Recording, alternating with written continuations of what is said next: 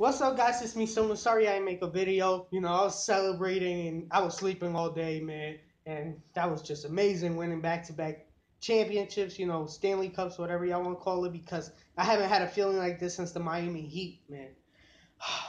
It's been a long time, Well, not a long time, but it's been a while since, the Miami Heat won the NBA Finals, which the Golden State Warriors did.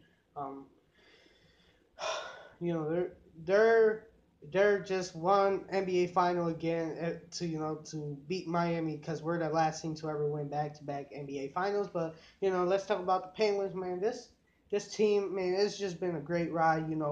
Um, Jake Getzel, Phil Castle, Sidney Crosby, Malkin, Matt Murray, Marc Andre Fleury. To all the players who played in this team, you know and Mike Sullivan, man. This dude is, I call him the Greg Popovich of hockey. Greg Popovich, San Antonio Spurs in the NBA, right?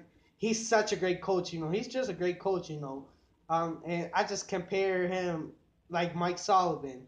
You know, because Mike Sullivan is gonna be like Greg Popovich too. He's gonna be in the Hall of Fame soon. Greg Popovich, he's gonna be in the Hall of Fame soon, right? He's he's a Hall of Famer too. He's one of probably the greatest coach I ever seen in sports. I would say Bill Belichick, but he likes to cheat, so I wouldn't say him. But Mike Sullivan, thanks for everything you have done for this team. Um, Thank you guys for watching. The Pittsburgh Penguins are Stanley Cup champions.